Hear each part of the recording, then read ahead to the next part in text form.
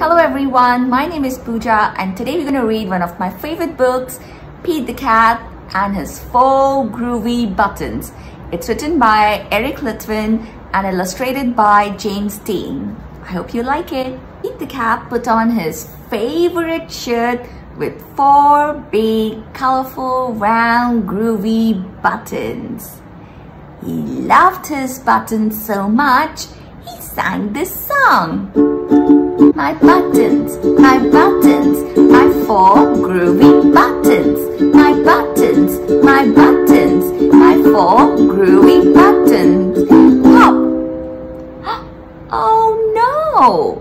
One of the buttons popped off and rolled away. How many buttons are left? 4 minus 1 equals 3.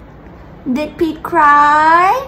Goodness, no. He kept on singing. My buttons, my 3 groovy buttons. My buttons, my 3 groovy buttons. My buttons, my 3 groovy buttons.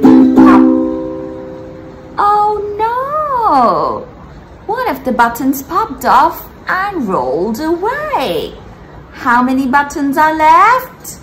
3 minus 1 equals 2.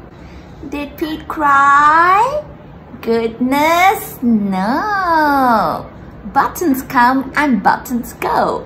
He kept on singing his song. My buttons, my 2 groovy buttons. My buttons, my 2 groovy buttons.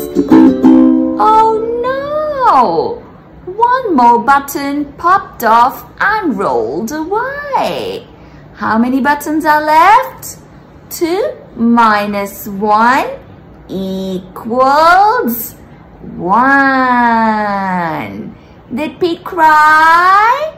Goodness, no.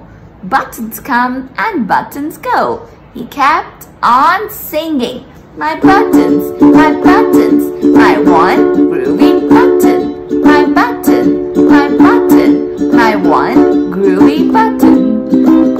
Oh no! The last button popped off and rolled away. How many buttons are left? 1 minus 1 equals 0. Did Pete cry? Goodness, no. Buttons come and buttons go. He looked down at his buttonless shirt. And what do you think he saw? His belly button. And he kept on singing.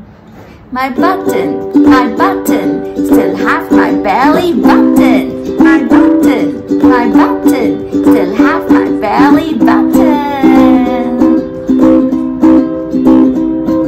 I guess it simply goes to show that stuff will come and stuff will go. But do we cry?